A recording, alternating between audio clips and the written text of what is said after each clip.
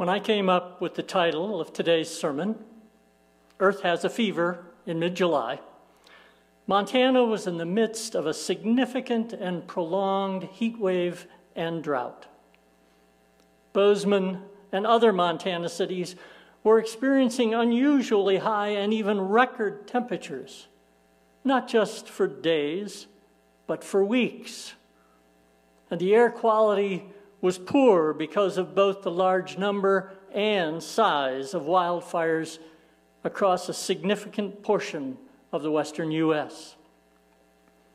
The sermon title came to me on a day when the valley air was filled with smoke and the temperature in Bozeman was in the mid-90s.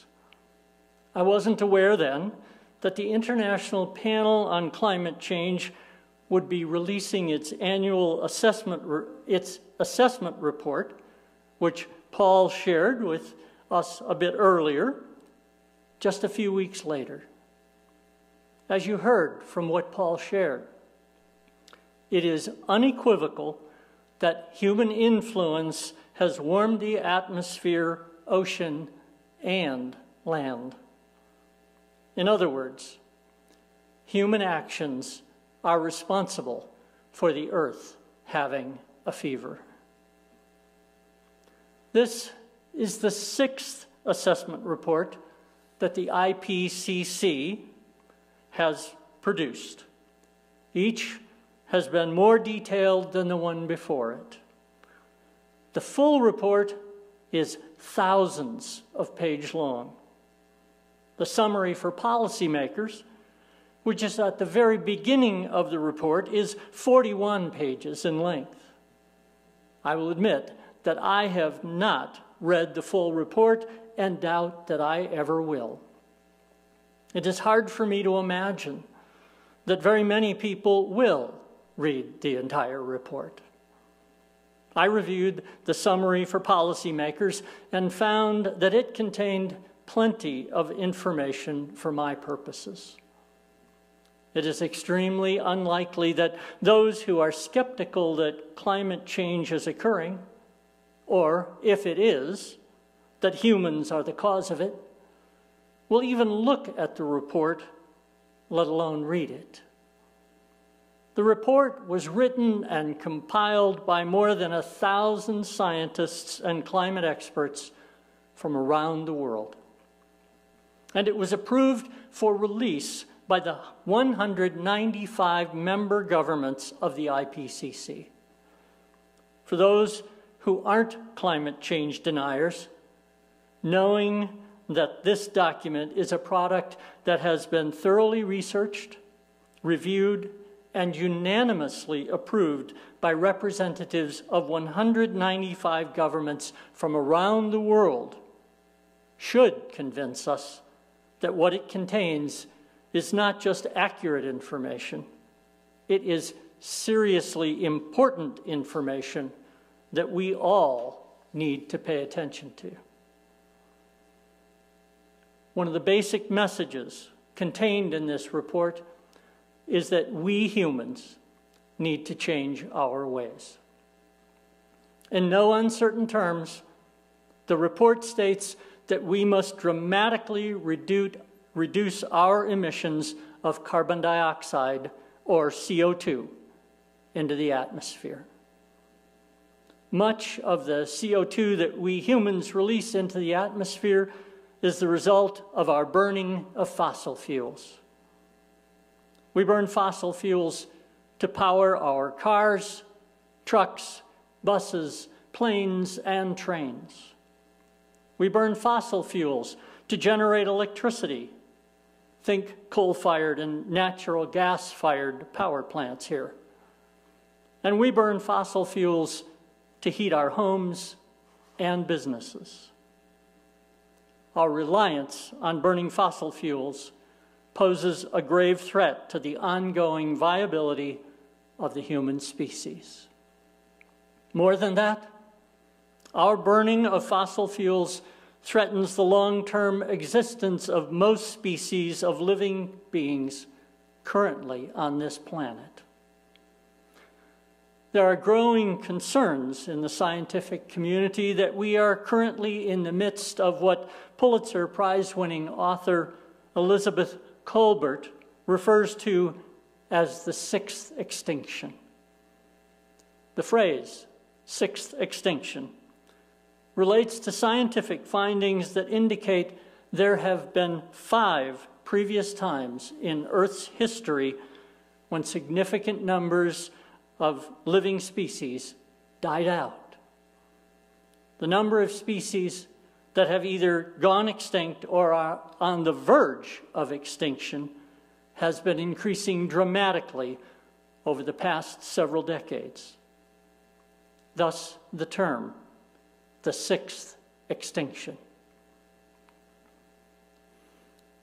I am confident that much of what I have shared so far is common knowledge for many of you. I still recall the conversation at the Fellowship's annual meeting in May of 2018. At that meeting, we discussed and adopted the new mission statement that had been proposed. While people liked what was included in that mission statement, there were quite a few people who expressed concerns about what was missing. There was nothing in the mission statement that was presented that day about our concerns for and commitment to the health of our planet. The concerns that were expressed at that meeting resulted in a vote to amend the mission statement at the annual meeting on January 13, 2019. The amendment was just 4 words, which were added at the end. The mission statement is printed on the front of our order of service every Sunday. Since it is very short, I want to share it with you now. We welcome diversity, act for justice, foster spiritual growth, inspire compassion, nurture community, sustain our living planet. It is because of the discussions that I was a part of that day, as well as many other discussions since then, that I am confident many of you are aware that we need to take action to address human-caused climate change. As I mentioned previously, and you heard in excerpts from the report that Paul shared, CO2 emissions are a significant factor in the increase in average global temperature that is and has been occurring. But CO2 emissions are only one type of gas emissions that are causing temperatures to rise. Along with CO2, the letters GHG are found throughout the IPCC report.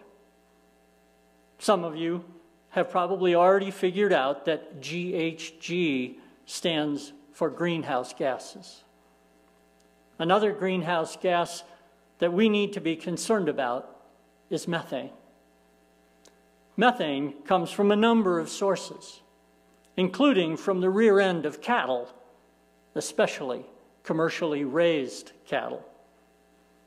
Those of you who heard or read my sermon of August 1st, titled Confessions of a Carnivore, will recall that I mentioned some of the conflicts that eating meat presents for me.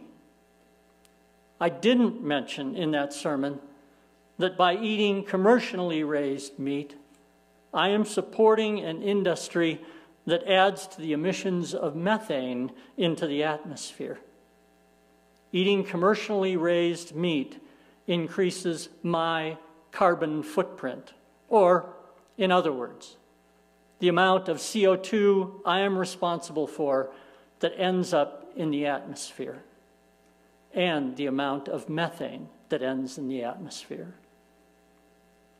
Another natural source of methane emissions is from the decomposition of organic material in wetlands. Human-caused releases of methane include releases of underground methane from oil and gas, as well as leaks from natural gas pipelines. Methane doesn't get the level of attention that CO2 does, either in the report or in most news stories, but it should. It deserves equal attention because one molecule of methane has 23 times more greenhouse effect than a molecule of CO2. Let me say that again. A molecule of methane has 23 times more greenhouse gas effect than a molecule of CO2. And as areas of our planet that have typically been frozen, warm, and thaw, massive amounts of methane that have been trapped below the ice or the frozen ground will be released. Peter Wadhams writes about this in his 2017 book, A Farewell to Ice, a report from the Arctic. Wadhams is professor of ocean physics and head of the Polar Ocean Physics Group in the Department of Applied Mathematics and Theoretical Physics at Cambridge University. He has made annual visits to the world's poles to measure and study the ice caps and their surrounding areas for more than 50 years. In his book, he is quite critical of the previous IPCC report, report number 5.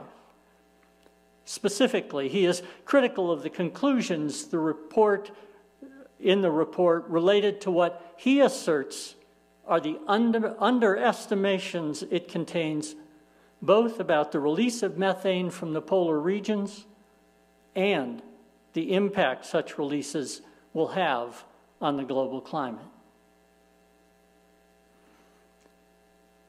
I recognize that much of what I've been sharing so far is disheartening, if not depressing. So I want to shift focus now. While much of what is contained in the IPCC report is distressing, the report isn't all bad news. The report also tells us that there is reason for hope. At this point, we can't prevent the continued increase in average global temperature or reverse some of the effects caused by our burning of fossil fuels in years and decades past. But we can prevent a rise in temperature that would almost certainly result in the extinction of the human species and many other species as well. Section D of the Summary for Policymakers portion of the report is titled, Limiting Future Climate Change. This section provides information about what needs to be done. It speaks about how, by reducing and eventually eliminating human-caused CO2 emissions, we can significantly improve the possibility that the rate of climate change we have been experiencing can be slowed and even stopped. In other words, while we humans have caused significant harm to the Earth and its atmosphere, there is still time for us to change our ways and keep the planet cool enough that it will support humans for generations to come. None of us alone can make all of the changes mentioned in the report to ensure the Earth will be habitable for humans into the next century and beyond. Yet while we can't do it alone, together we have the power and the ability to prevent the worst-case scenarios contained in the report from occurring. So I want to take some time now to speak about steps we can take that would be beneficial. And who, you might ask, am I referring to when I say we? I am referring both to each of us as individuals as well as to us collectively. There are so many steps we could take, both as individuals and collectively, that I can't possibly include them all in a single sermon, let alone at the end of this sermon.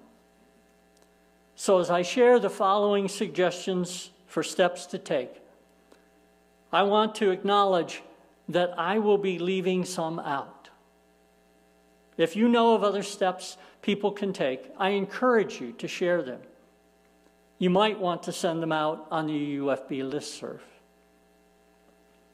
The first step I want to suggest is that we let our elected leaders know that we expect them to take bold and decisive actions to address both the causes of and the threats related to human-caused global climate change. Our elected leaders need to vote to make investments that match the scale of the climate crisis and meet the needs of our communities, especially disadvantaged communities that are negatively impacted by our use of and dependence on fossil fuels. And we can contact government agencies, such as the Environmental Protection Agency, EPA for short, to let them know we support more stringent rules related to greenhouse gas emissions. One such rule that is currently being considered is called the Clean Cars Rule. The Clean Cars Rule has the potential to significantly reduce the amount of CO2 that goes into the atmosphere from automobiles in the years and decades ahead. On a personal level, we can make changes to various aspects of our lives. We can reduce our own carbon footprint in several ways. Here are a few possibilities. We can use our fossil fuel-powered cars as little as possible. We can replace our current fossil fuel cars with an electric vehicle. We can walk, ride a bike, or use public transportation instead of driving a car. Or we might alter our diet to reduce our meat intake, especially our commercially raised meat intake. These are just a few things a person or family can do to reduce the amount of CO2 they are responsible for having emitted into the environment. If you want to learn more about other possible options, I encourage you to check out the household calculator that can be found on the Interfaith Power and Light website. That website is located at www.interfaithpowerandlight, all one word, .org. The calculator can be found by clicking on Get Involved, then Programs, and next, Cool Congregations. If you have difficulty finding the household calculator, send me an email, and I will help you get to it. And since I just mentioned congregations, let me shift to what our fellowship might do to reduce our carbon footprint. One thing we might want to consider is putting solar panels on the south-facing roof of our building. Solar panels would provide the electricity we use without putting more CO2 into the air. This might be a very good time for us to begin looking into this possibility. I understand that the bipartisan budget bill that was passed by the Senate and will be voted on by the House of Representatives next month includes $50 million that can be used by nonprofit organizations, such as our fellowship, to upgrade infrastructure and purchase more energy-efficient equipment. Installing solar panels fits into this category. As I said, there are many more possible actions we could consider and take than I have time to mention today. My hope is that what I have shared with you this morning motivate you and us to take steps that will reduce the amount of greenhouse gases we humans release into the atmosphere. As the IPCC report makes very clear, the threat posed by global climate change is very real. We humans are the cause of global climate change that is occurring. And humans need to take action quickly and decisively to modify our behavior. The time for action is now, not years or decades from now. The people who must take action is us. And that means all of us. May we heed the call to action and take steps we are capable of in order to, as is stated in our UUFB mission statement, sustain our living planet. So may it be.